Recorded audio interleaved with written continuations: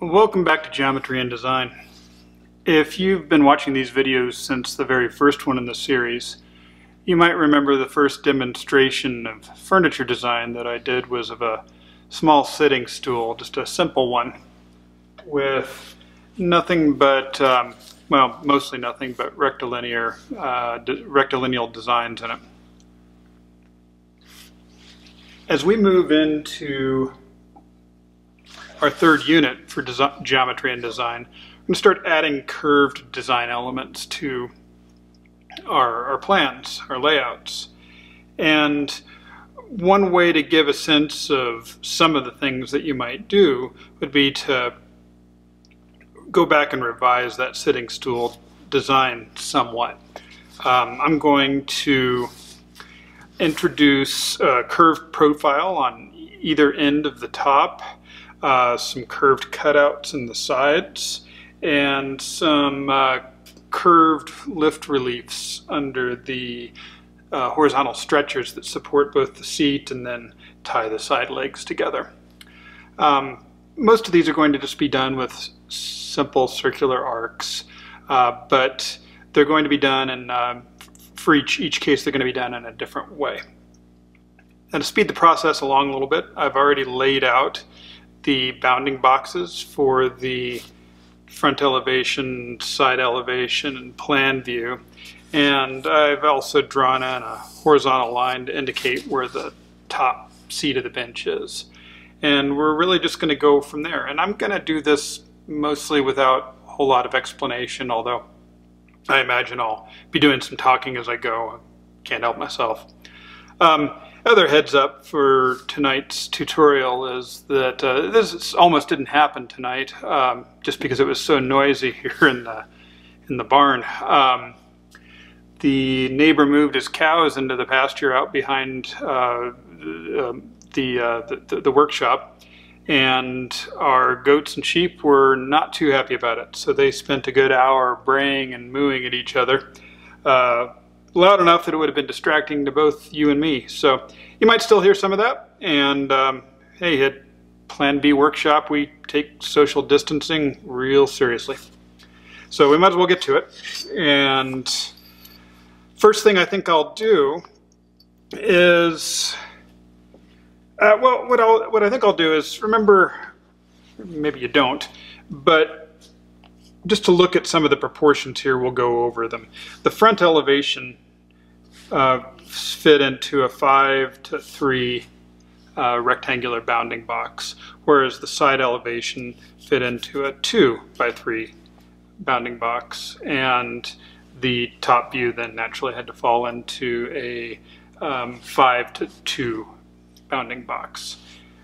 So this module, 1/3 of the height, is what I used for the step size on all of those frames. And to get the thickness of the top, I took one of those modules and divided it up into 5. Now, one thing you might or might not remember is that I had about, well, I had exactly 1/5 of a module of overhang for the seat of the stool over the legs on the side. So I'm going to go ahead and draw that in. That's going to be important for some of the curved elements that we're going to put in here soon.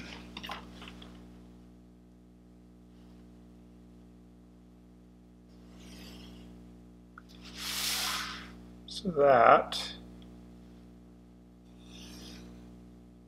is actually the true side of the bench, and this is just lip of the seat hanging over.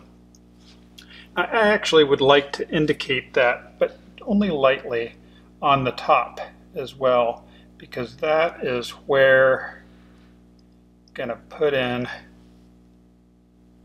one of our first curves.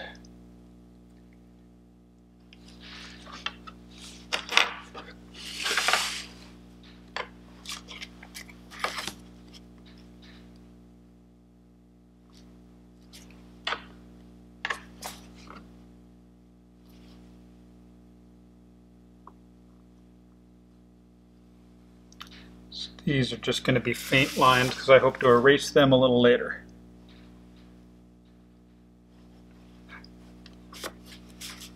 Switch up hands here. Don't have the dexterity tonight, my hands are cold. All right, so what the point of these strips here is that I would like to draw an arc of a circle that starts and stops at these 2 points here, and the center of the arc is going to be tangent at the midpoint there. All right, so I'm going to go ahead and do that. I'm just going to step through the process, not really explain it, because this is one of the constructions that we are going to learn.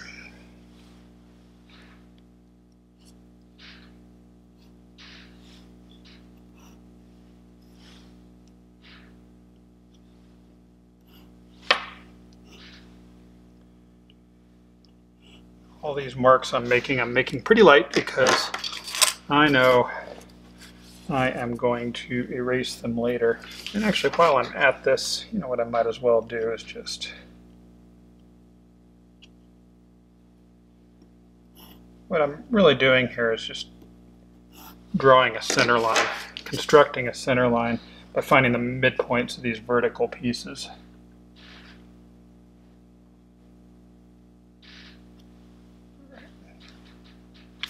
And I might as well set my ruler on them accurately.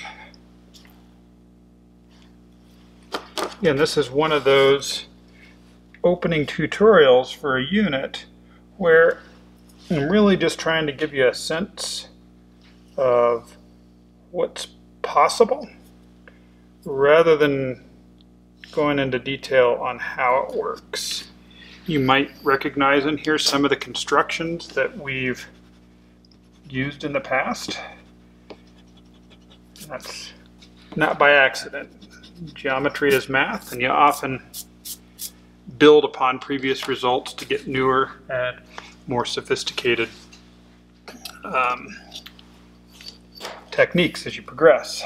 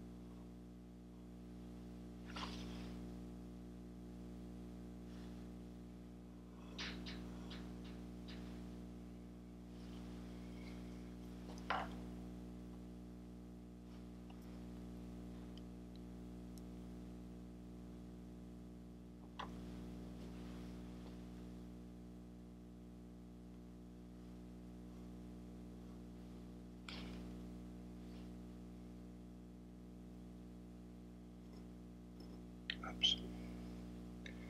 Oh well.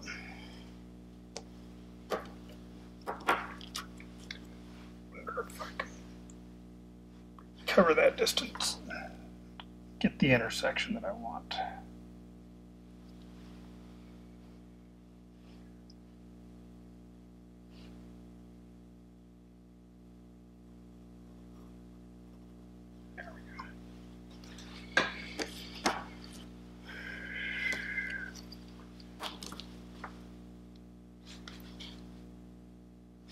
This will be the most complex construction of this demonstration. But the good news is that as we start building up actual techniques in the later videos in this unit, we're going to find that we can build a little machine that automates this construction if you find you need to do it a lot.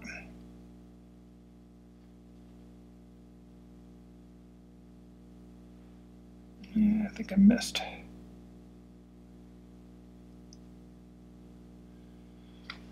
hard on these small pictures. Let's see how it worked.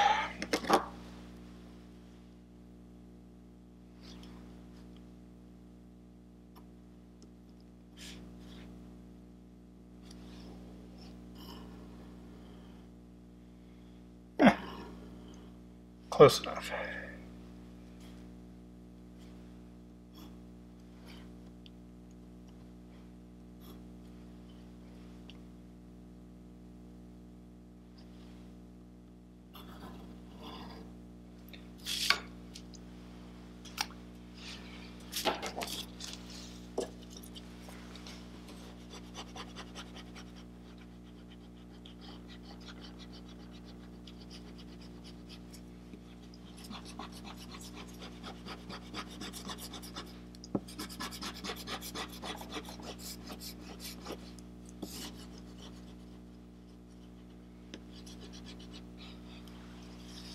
Now, if I knew where I'd stashed my erasing shield, that would be kind of a useful tool right now, but you know what? Guess it doesn't matter that much. We'll go fill these lines in a little darker here in a minute.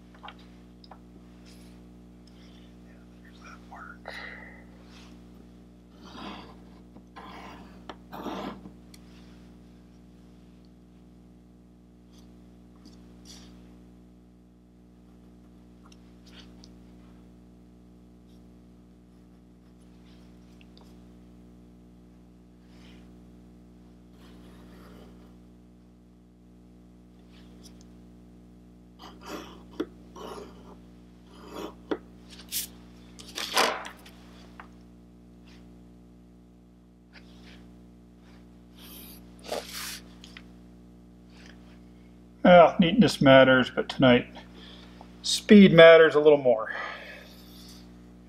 So what we've done is created a couple of circular arcs, part of a circle, that, just trying to darken in the lines here, that basically span from corner to corner of the box, bring the apex of the arc out to the edge of the bounding box so that it's tangent there.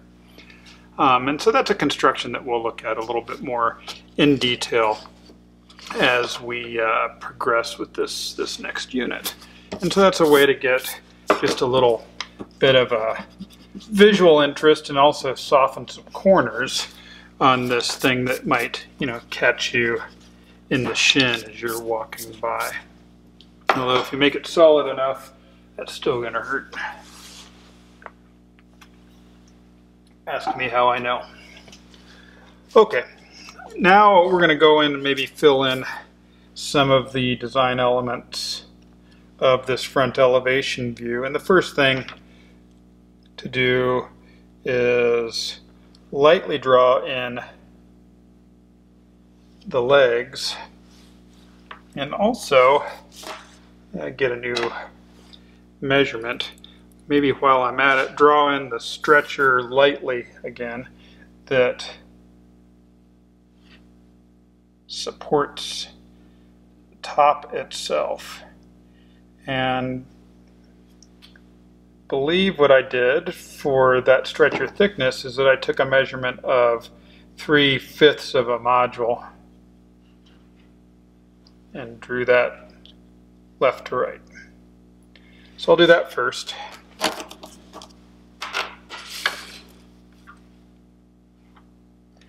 Lightly, because this is a piece that I'm going to cut a curve out of.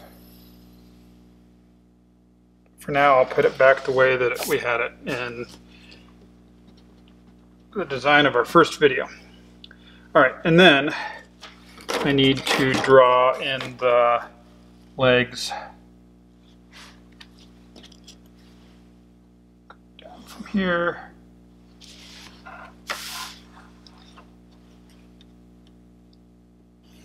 And here.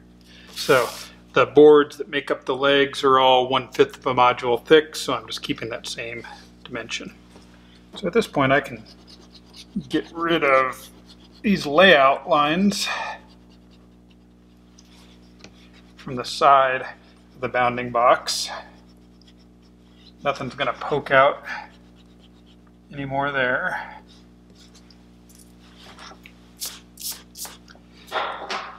And then the last thing that we had is down here at about this level, so 2/3 of the way down, we had one more stretcher. That's the bottom edge of it. That is, once again, 3 of those units high. So 3/5 of a module high. So I'm going to transfer those in.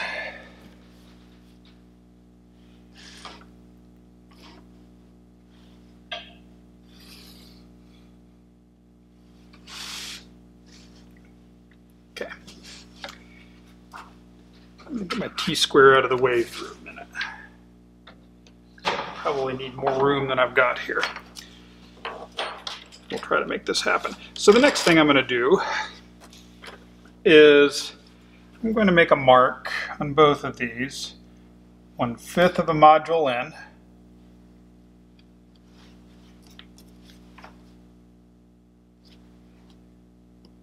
Highlight it a little bit with a pencil so that it's visible. I'm going to darken to the outside of both of those marks. That's the part of this stretcher that I'm going to keep. And what I want to do is I want to relieve in a little bit of an arc. Not a real heavy arc, but a little bit of an arc. And so to do that, you need to set up a bigger compass. And this one doesn't have a pencil in it at the moment, so I need to do something about that. Yeah, this one will be fine.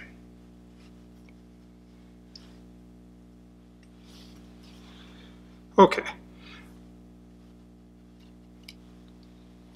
So I'll use this compass to measure the distance.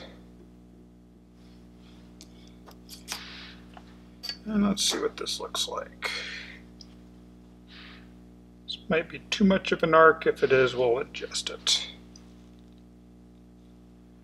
Oh, that's going to be way too much. All right, but that's okay.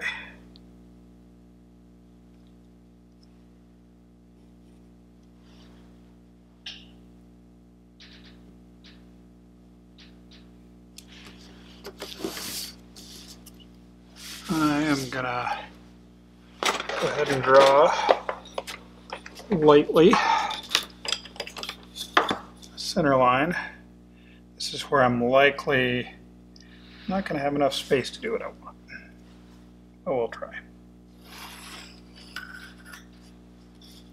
Cannot believe I just drew on my nice desk just for the sake of geometry.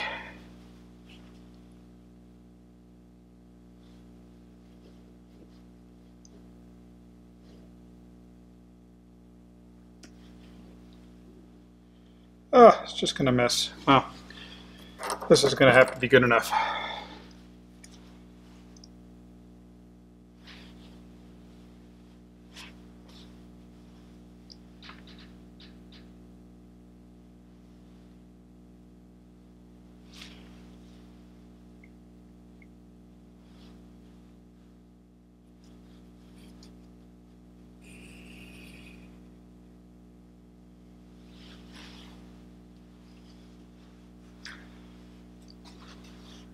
Now, how I'm going to pull this next one off is going to be a little bit of a mystery, because not only am I out of paper, I'm out of desk, but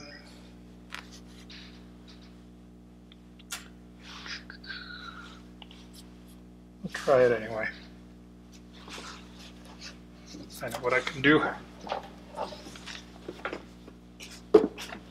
Only going to be a little bit of a kludge, but it's okay.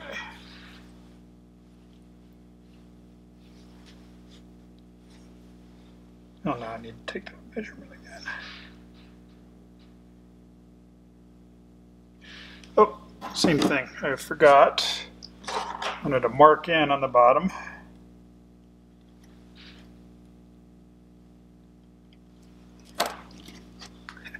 Anyway, always make sure you're drawing on a big enough table to get your compass to go where you want it to go.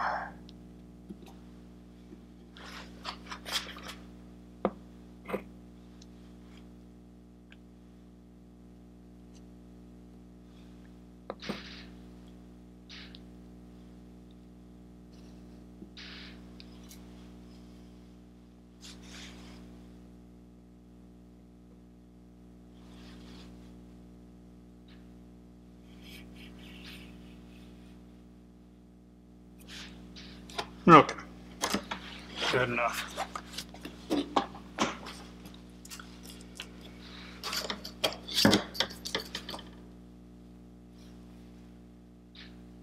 Now, if you had been doing this on a big desk, a lot of room to spread out, you wouldn't have had to do what I just did. I was off camera, you couldn't see, but I was taking another notebook and jamming it between my waistline and the edge of the table so that I'd have a surface to bring the point of my compass out to, so that I could find the center of that arc that I wanted.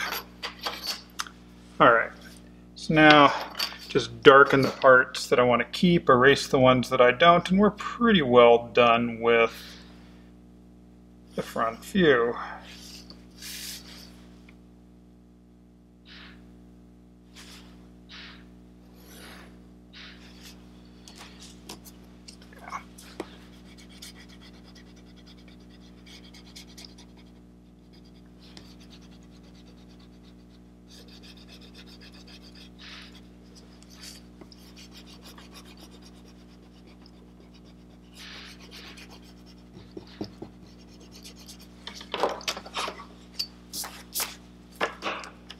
Still, get rid of some there. Alright.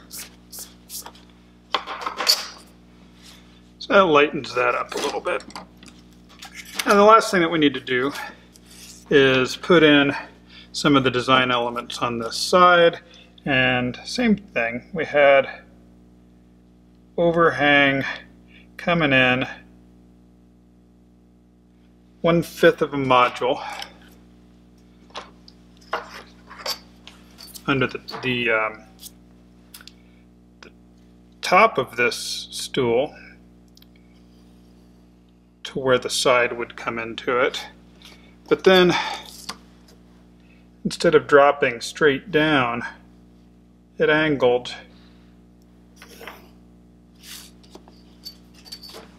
out to the bottom right and bottom left corner of the bounding rectangle for the side elevation view, so that we've got a line of support all the way under the outermost edge of this sitting stool. That adds some stability. It's a little less easy for people to sit on it, wiggle around, and topple it over.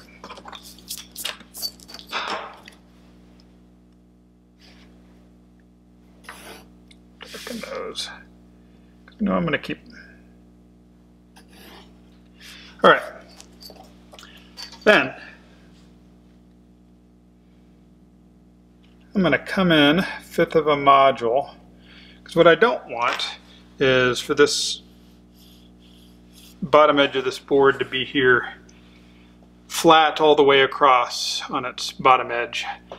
That just makes it harder for this thing to be stable on uneven floors. So I'd rather have 4 points of contact. So I really only want this part in this part to be in contact with the ground, and I want to relieve this area here.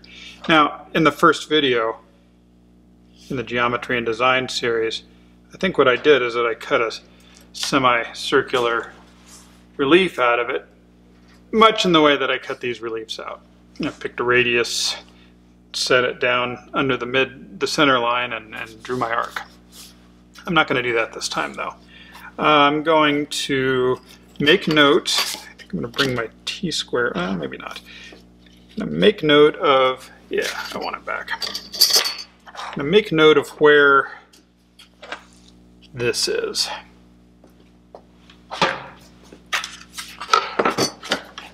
Because that middle stretcher there is going to come through right here. It's a through tenon. So, and I'll draw that in a little while. But I would like my relief to go up towards that, but not too far up towards it. So I'm going to draw a center line.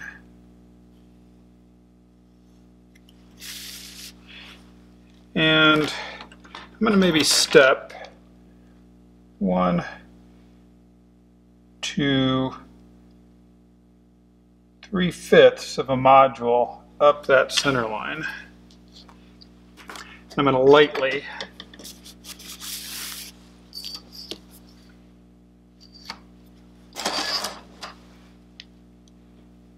draw a triangular notch.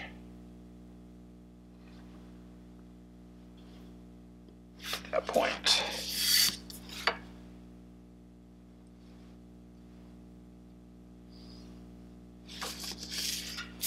Okay. Now I could leave that, but this is a tutorial about curves, so I don't want to have a triangular relief cut out. I want to have a curved relief.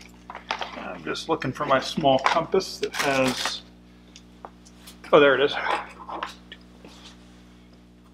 pencil on it. Next thing I want to do is find the midpoint of these two diagonals that I drew. They should be pretty similar to each other.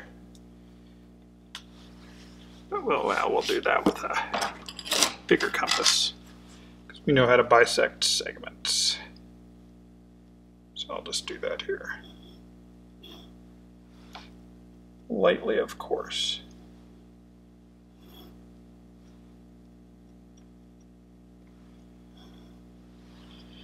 Since they're both nominally the same size, I'm just going to find the midpoint of one and then measure it onto the other.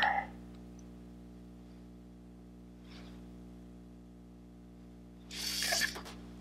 See how that works.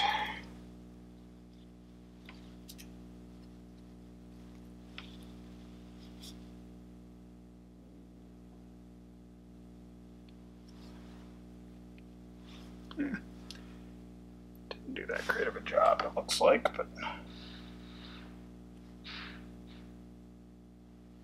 all right.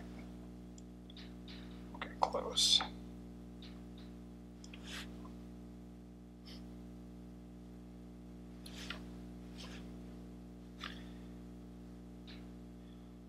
As I said, speed's a little more important than accuracy tonight, but let's not get carried away. Okay, more or less found the midpoints of those two arcs, or those two segments. So here's what I'm going to do with those. I am going to draw,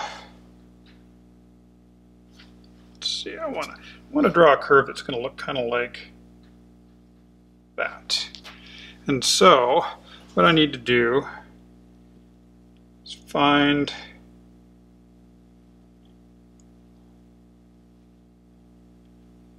center down here.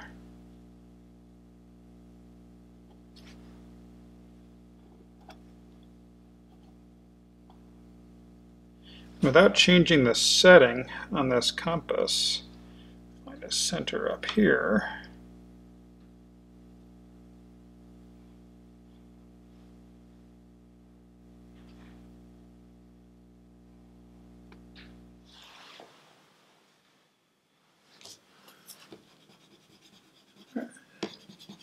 I'll go back and darken these lines that still matter in a minute.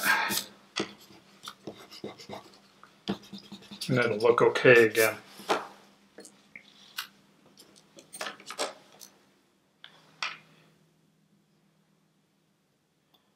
You know, one thing that you might want to consider when you're doing complex designs like this that have all these intersecting arcs and things that require you to locate centers is, I'm not going to do it in the video because you won't be able to see what's going on, but you can get these blue pencils for sketching, blue colored pencils.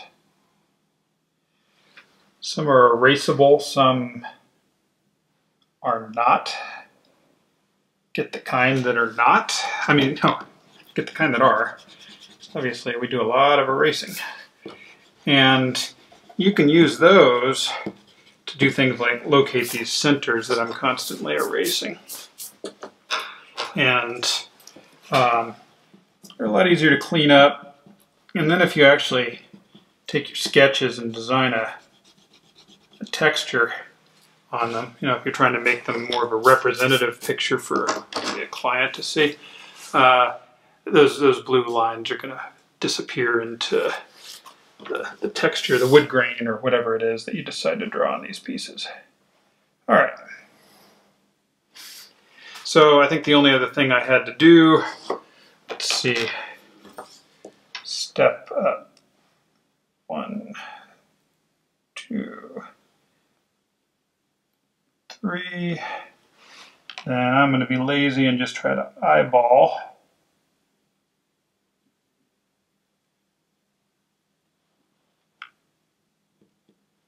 That looks pretty close.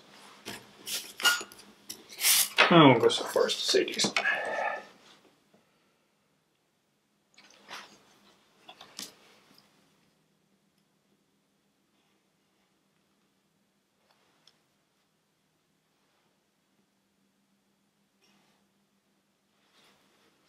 A little off.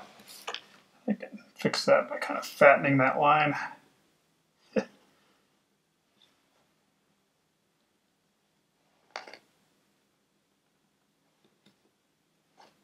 Same on the inside of this one. There. It's not too bad. All right.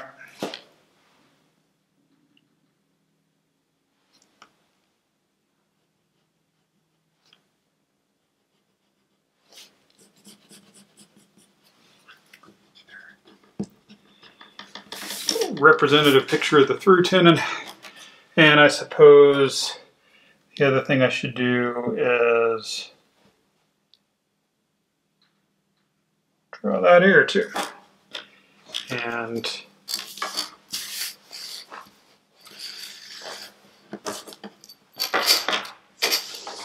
I think we'll be done.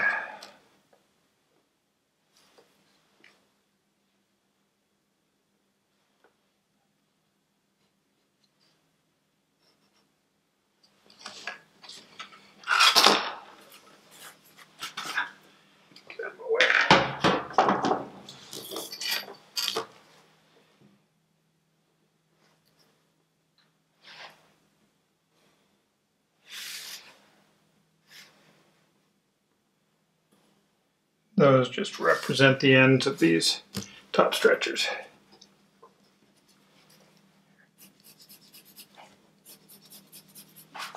All right, so we've got a few different types of curves that have been incorporated into this, and they're just a sampling of some of the curves that we'll actually be designing and incorporating into our plans with this third unit. We'll also look at other uses of curves, things for curves that we can use for creating profiles of a molding, or curves that are based off of ellipses rather than circles. We'll work with both, and there's sometimes reasons to work with both. I want to darken this tabletop while I'm talking here. So this is really just to give an idea of not so much how to draw these curves, but to get a sense of what kind of an impact they might make on a design. Because if we look at this design, especially with the rounded edges there and the reliefs cut out of these stretchers, those are they serve to lighten up the look and feel of the plan. Because if you look at the original plan from the notes that I prepared for the very first video in this lesson, you know, it's much blockier. These are beefier and heavier looking, and that might be what you want. But if you're wanting to, and you know, the square top is fairly plain. So if you're wanting to refine an existing design without going overboard, you can include some subtle curves that really change the look and feel of the piece that you're working with. And so we'll develop these techniques that I've used in this design and several more over the course of the next several videos. So until then, thanks for watching.